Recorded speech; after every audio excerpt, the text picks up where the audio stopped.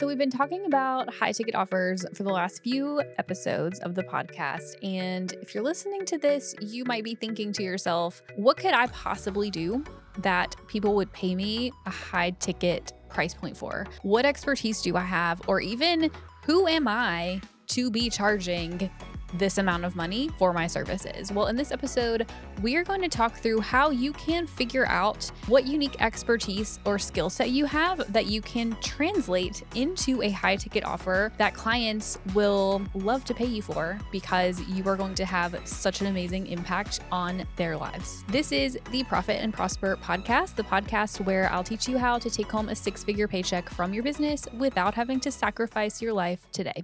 At this point, when I've got a client who is on board with the idea of going high ticket, basically every single time we work through it, they start asking themselves this question. They start having this mindset issue pop up where they start doubting their ability to receive a high ticket price point from clients. This mindset has so many different facets to it. There's no way I can cover it all in one episode, but a lot of it has to do with your own perception of your worth. And I don't mean your self-worth. You've probably heard me say this multiple times on the podcast before, but it really drives me nuts when I hear people say, charge your worth. This is not about charging your worth, because what you charge as a price point in your business is in no way reflective of your self-worth. There are people out there who can charge $7 for a course, but that doesn't mean their self-worth is $7, right? Like, your self-worth as a human being is in no way tied to the price point in your business. But what I am on board with is charging for the value that you provide to your clients. What we really want is an energetic exchange, right? And this has happened to me a lot, but I find that when I start to feel more run down, when I start to feel stressed out and burned out, I can usually go somewhere in my business or my life and find a relationship or find something that I'm spending my time on that is not actually energetically equal. Like, I'm putting a lot more into it than I'm getting back. So it's the same with having a high ticket offer. I see a lot of women who are over delivering. I've done it before, providing a really great service and yet discounting themselves, not charging for it, feeling a lot of guilt around charging more for it. There's just so many emotions that come up, and that might be okay in the short term. You might be able to make it work. But I'm going to tell you, long term, you are going to start resenting your clients. You're going to start feeling burned out. You're going to start resenting your team. You're going to want to burn your business to the ground. And so what we want to do is create a high ticket offer and charge for it accordingly. And it really starts with identifying where in your experience or in your skill set, whether it's in your business or in your experience before you started your business, what do you have that you bring to the table that a client is going to happily pay you a premium for? I'm going to talk you through some of the questions that I ask my clients in the High Profit Society when we are creating offers for them. But before we do that, I do want to take a minute and talk about the difference in a strategy deliverable versus a tactical administrative deliverable. The reason I bring that up is you can have high ticket offers for both. You can have a high ticket strategic offer where you don't have as many deliverables and the offer really is delivered through your time, your fairy dusting, right? You show up on a call with your client, or, you work with them in Voxer or wherever, but you just use your brain to very quickly sort of get them a result. It's like that meme or whatever that says, like, the electrician comes out and puts the plug into this one outlet in the wall and the bill is like $1,000. And somebody's like, but this all you had to do was put the plug into the wall. Like, why didn't you charge me this much? And he's like, it's $1 for me putting the plug into the wall, but it's $999 for me knowing where to put the plug, right? It's the same for you. I think that when we have the experiences that we have,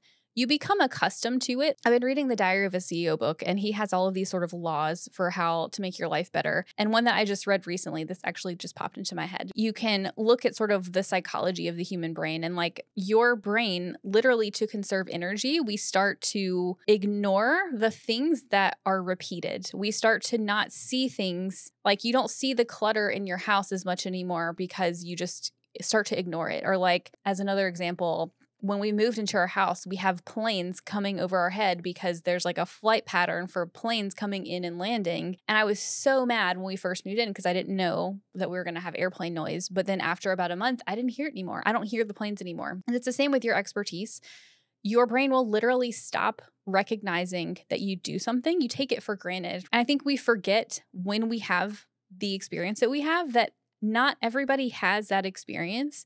Something that is ho-hum to you, something that's really easy and fast and simple to you is not easy and fast and simple to somebody else. It is mind-blowing to someone else. And so I think when you forget that, it can be easy to undercharge. It can be easy to discount the expertise that you do have. Back to my original point in differentiating between a strategic high-ticket offer and a deliverables high-ticket offer. You can have a high-ticket offer that is based on a higher level of deliverables. Some examples. Bookkeeping. Bookkeeping is not strategic. Bookkeeping is administrative and tactical, but you could do bookkeeping for a multi-seven-figure business that you charge $5,000 or more a month for because the volume is so high. That is still a high ticket offer. You could also, on the other hand, have a strategic component to that offer where you don't do any bookkeeping, but you do provide the overall financial strategy and still charge $5,000 a month, right? So I think as we're stepping back and thinking about your expertise, keep in mind that what you provide, the skill set that you have, might lend itself to maybe you want to go the deliverables route. That does typically involve more team because you're going to want to outsource the day-to-day work so that you're not tied up in all of it. Versus a strategic offer, you can typically go with a less team and it's more about your brain and your expertise until you find other team members who have a similar skill set, right? Keeping that in mind, the questions that I want you to start asking yourself, and I actually really love to go to ChatGPT for things like this because not that it has all the answers, but it really just helps me brainstorm. What you can start asking yourself is, number one, what experiences have you had? How have you helped other people? Or what life experiences have you personally gone through that other people are experiencing that you can walk them through? So as an example, I'm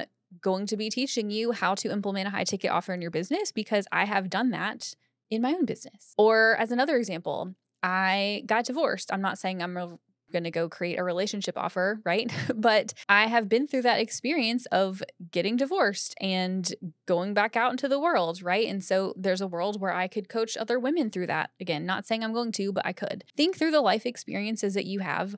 I think that this is one where a lot of people will have imposter syndrome. I absolutely did. When I first left my corporate job to go full-time in my accounting agency, and then we implemented a CFO offer, I struggled for at least a year with calling myself a CFO because in my experience, CFOs were old white men. They were the people who were very high up in the C-suite at these big companies. And I was like, there's just no world where I am that. And then what I finally realized was I don't have to be that to be a CFO. I don't have to be that to provide a really amazing transformation for my clients.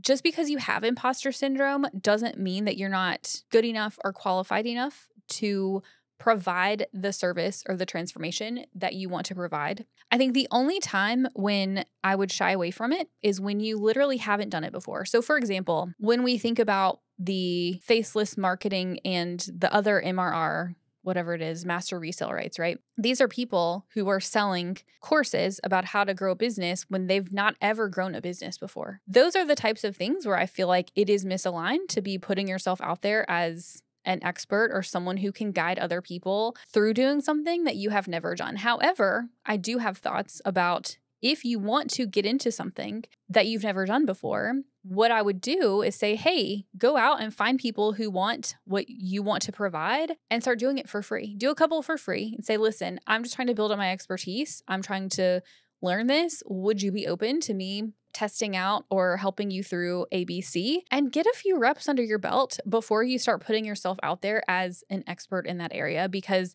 I'm not trying to tell anybody that they're not good enough or whatever it is to deliver an offer, but I do want us to come from an aligned place where we are being integral. Like I want to be a person of integrity.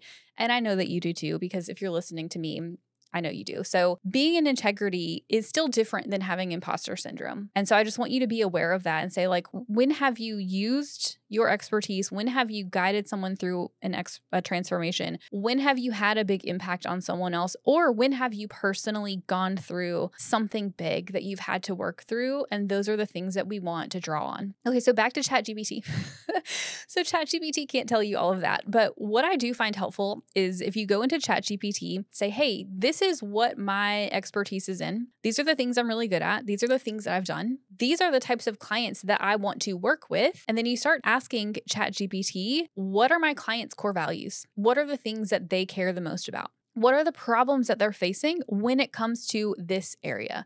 What are the problems that they're facing when it comes to their marriage failing? What problems are they facing when it comes to implementing a high ticket offer in their business? And the answer is yes, I did actually go through ChatGPT and ask it all these questions as I was creating all of my content around high ticket offers because it is such a good tool for helping you brainstorm. But the point of doing this is I want you to sit down and start thinking about what do your clients ultimately value and what types of problems do they have that if they solved those problems, it would have a huge impact on their lives. One of the things that comes to my mind is hiring a VA. And I know some of you listening to this are VAs. You can go hire a freelancer VA who will charge you by the hour and they do administrative type work. But what if you are a VA and you want to implement a high ticket offer? How do you transition from charging $25 an hour to say, hey, I'm going to build in a retainer of $1,000 a month, right? That's not solely based on hours. Because I think a lot of people will go the package route and say, okay, my package starts at $1,000 a month, but it's still based on hours. So what is it? $25 an hour. If you have $1,000 a month, how many hours is that? 40 hours. It would help if I could do math.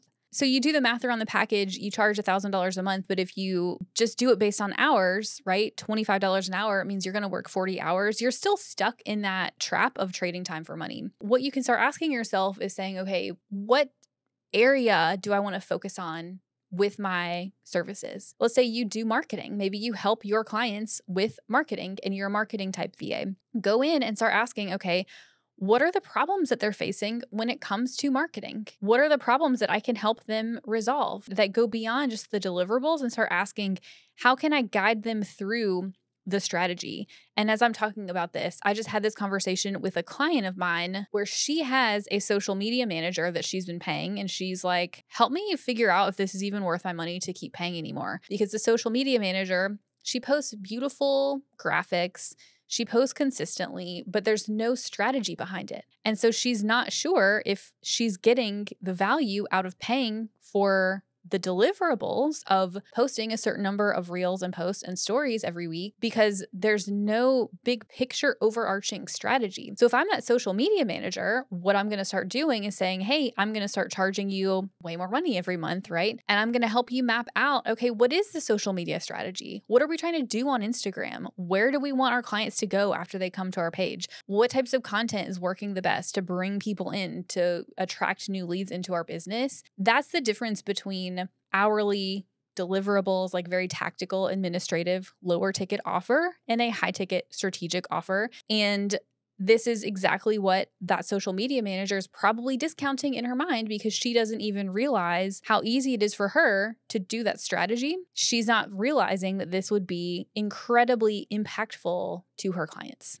So in summary, if you want to create a high ticket offer in your business and you're wondering, what exactly can I do to charge a higher ticket price? What I want you to ask yourself is thinking about the area that you want to help your clients, the industry or niche that you're in, what type of clients you're working with. I want you to be thinking about what problems do they have and what values and goals do they have, and how can you help them connect the two? How can you use your expertise and your skill set to help them go from the problems that they have, the current situation that they're in, into where they want to go? Even if you're just taking them one step along the way, that is still having a massive transformation on them. Going back to understanding the difference between the type of offer that you want, between having a very heavy deliverables-based type of offer or a strategic type of offer, both are totally fine. They're just just different and they might be, better suited to different types of businesses. It's really just up to you and the type of business you want to grow and what feels most aligned for the way that you want to show up and work. So if you want to dive deeper into creating a high ticket offer for your business, come and join my free 3-day CEO Shift mini course where I'm going to be walking you through step-by-step how to create and implement a high ticket offer in your business. Specifically in day 2, we are going to start addressing the mindset issues that are going to come up for you as you think about